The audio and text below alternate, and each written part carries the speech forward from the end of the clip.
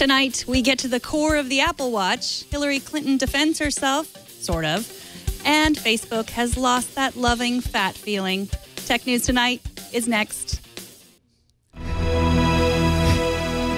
This is Twit.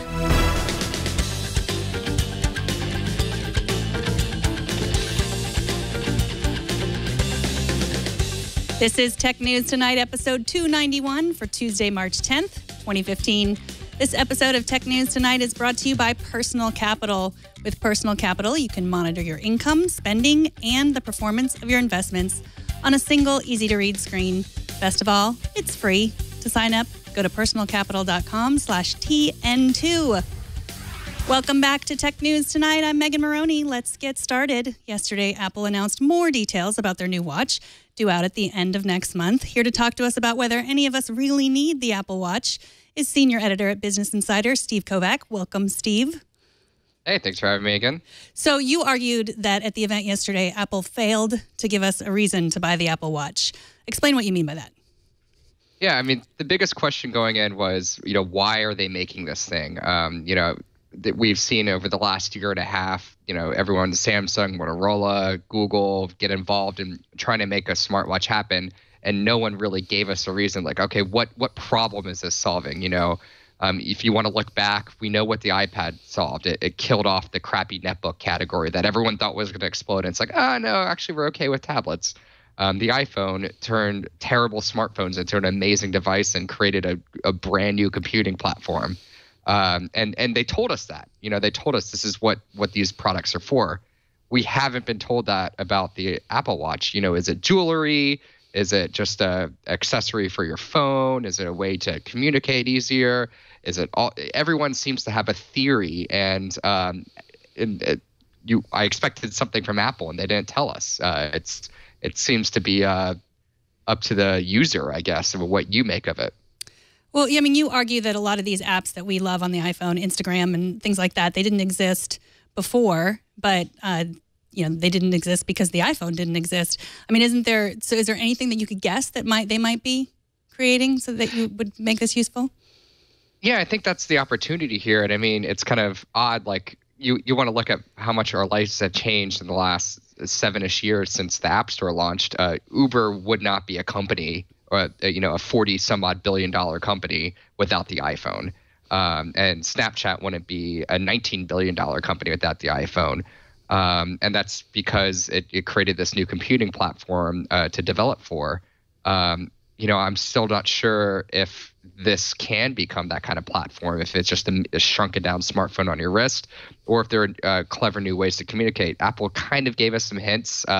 There's a thing where you can like doodle on your watch and send it to another watch user, or share the heartbeat, or those cute little emoji.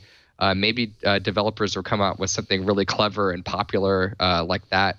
But that's going to be a couple of years before we start seeing that kind of thing. So in the meantime, we're all going to be arguing, do we need an Apple Watch or is it going to be a success or something? So it's not going to end anytime soon, I think. Yeah, well, I liked the Dart email app. I don't know if you've used that, but it's the one that just, you can ask a question and then give the answers, like, where do you want to go to dinner? This restaurant or this restaurant. Did you see that? No, I haven't seen that. That sounds pretty cool. Yeah, and then, so I think it will be interesting because, email is such a pain, and it's, so exhausting to slog through your email. So if there's an app that can make it all more simple and just, I'm going to ask you a question and give you the answers, and you just press a button on your watch and tell me, I think that could be interesting. Yeah, I mean, the biggest hint they gave us was like, okay, it's going to save you time. You're not going to have to pull out your phone all the time. But at the same time, I'm not sure I want to spend between $350 and $17,000 for a gadget on top of my, $800 smartphone that helps me do that. I'm not sure if it's totally worth the cost. I mean, there is a fashion aspect to it that I think people will be into, but I'm not entirely sold yet. So do you use any of the health apps? Like, are you a runner, or do you use any of those? Yeah, I use I was a Fitbit user for a while, and then I just kind of bored updating it and like meticulously logging in all my stuff. I mean, it tracks steps automatically, but if I'm gonna lift at the gym or get on the bike or something, I have to like manually input that. I got kind of bored of it, to be honest. So I don't know. I don't know if the watch is going to change my mind about that or not. Well, I mean, I'm sort of obsessive about all the health kit apps, and I like to see how much I walk around and how long my runs are. And so it would be nice. I mean, right now I carry my iPhone with me. It would be nice to have it for me. Yeah. So what do you make of the argument that the Apple Watch is just a sales vehicle to sell more iPhones? Do you think that has any accuracy? No, I don't. I saw John Bachowski of BuzzFeed, formerly Recode, write that. And I don't see that. The iPhone is just a mega smash success. They're going to sell themselves. And this thing needs an iPhone to work. I don't think people are going to go into the Apple store and say, oh, I haven't wanted an iPhone, but they have a watch now, so now I'm going to buy it. No, I don't think that's suddenly going to change people's minds because they're going to have a piece of jewelry to go with it. The iPhone sells itself. I think what's a bigger value to the iPhone ecosystem is that research kit that they announced yesterday. And there's so much potential there. I mean, there's so much technology built into this thing, with sensors and so forth, that they can really build this whole new use case for it. I think that was arguably the most interesting thing they announced yesterday.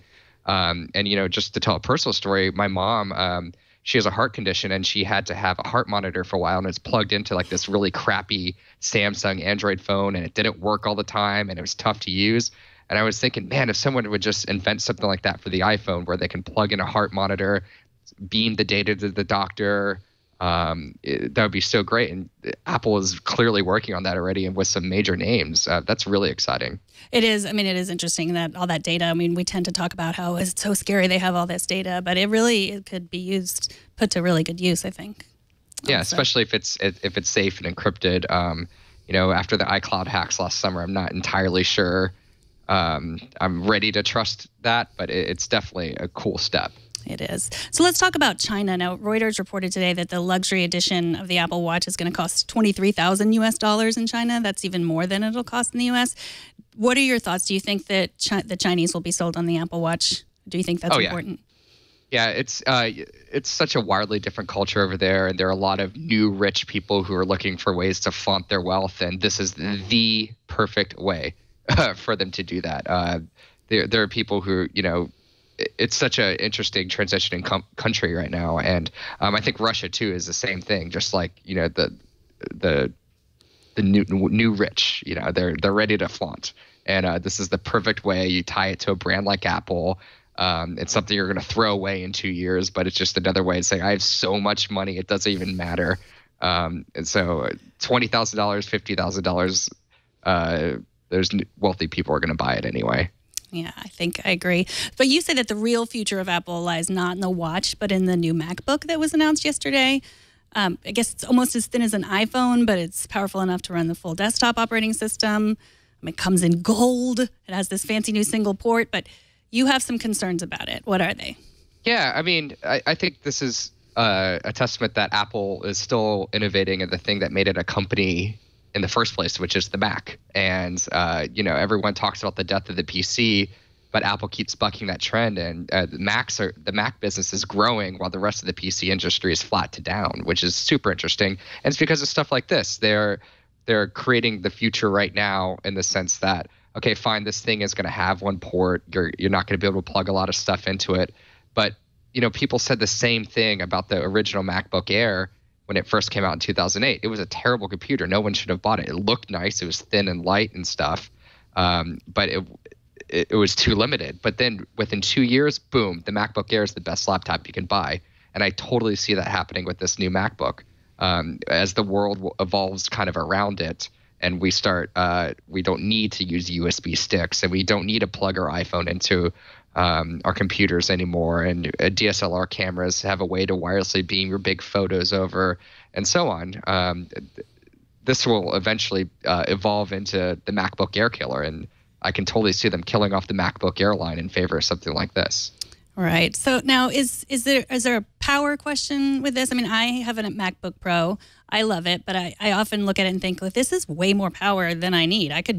We use Google Sheets and, Gmail, and mostly I think maybe I could just use a Chromebook. Are we getting to the point where we don't need as much processing power as we did before? For most people, yeah. I mean, if you're a photo or video editor, obviously you're going to need a pro level machine. But I mean, there's a reason why Chromebooks have become so popular, and that's because most people realize, hey, I have a phone that I'm carrying around with me everywhere. That does a lot of stuff. And then when I'm home, all I really want to do is email, check Facebook. I mean, I'm a writer. For me, I use my MacBook just to write pretty much. And you don't need a ton of horsepower to do that. And if you have a super thin, light, portable device, that's fine. The only problem is this thing is super expensive. I mean, it's just as expensive as the cheapest Retina MacBook Pro. And you're sacrificing a lot of power just for a pretty thing. So who's going to buy this, do you think?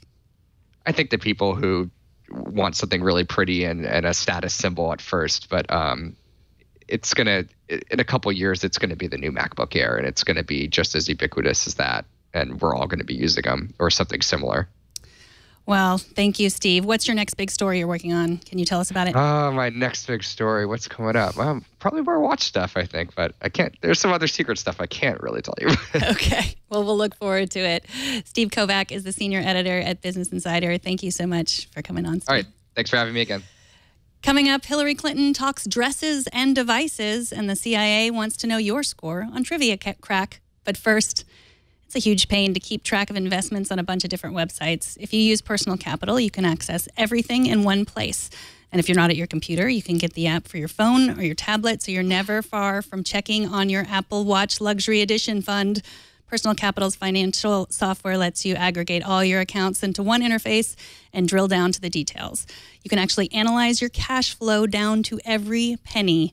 Take the headache out of household budgeting and make sure your bills are on track with what you have to spend.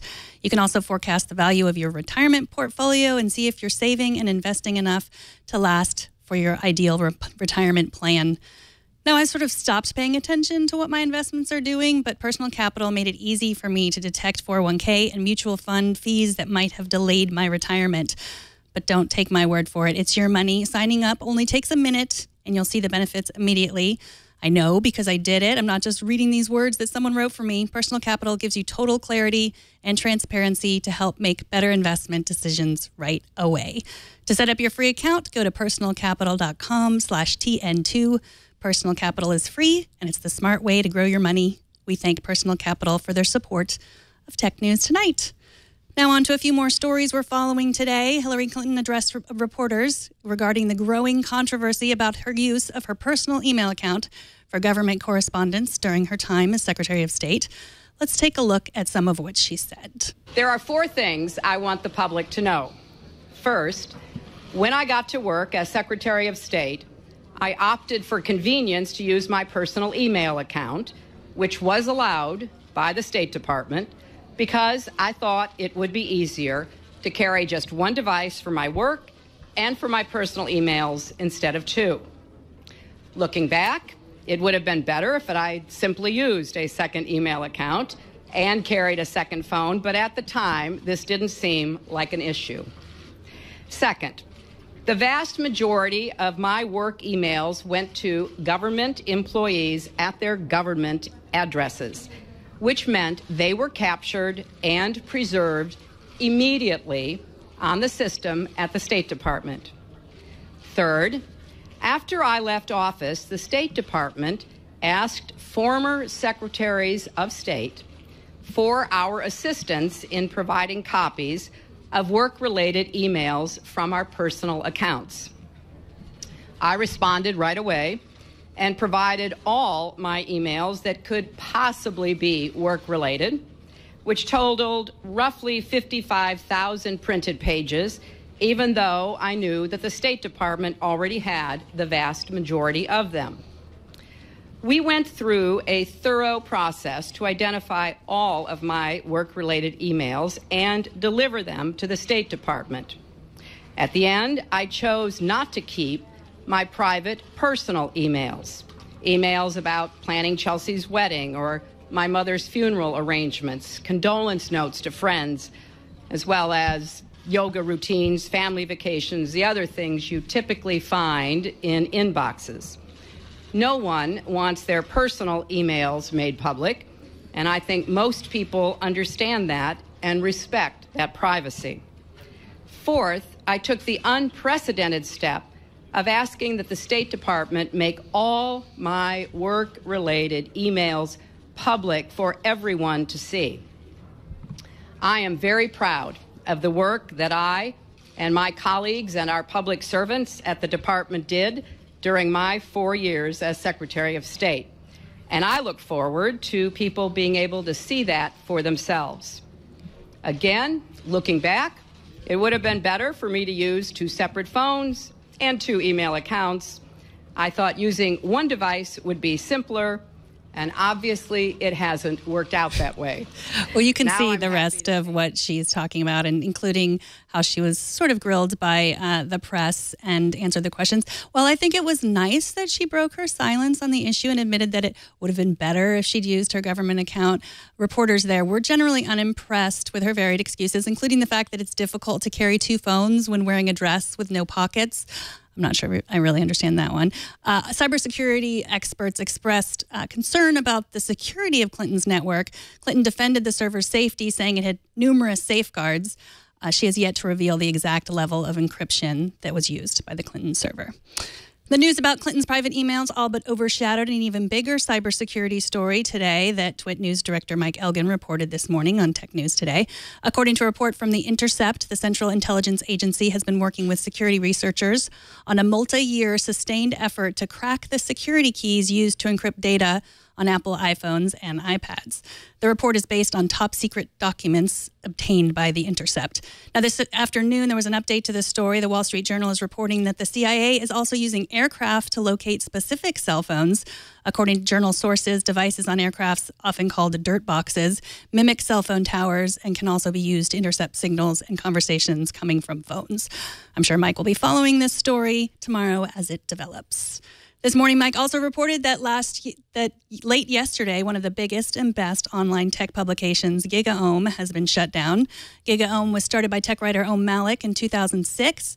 It has gone dark reportedly because the site, no longer under Malik's direction, was unable to pay creditors. Now, tech writer Owen Williams from the Next Web, who we will have on tomorrow, offered this excellent tweet about the loss of one of the great tech journalism sites. He said, if you want to support the media, there's things that you can do. Disable ad block software, buy a subscription, and share the stuff you enjoy. We appreciate it.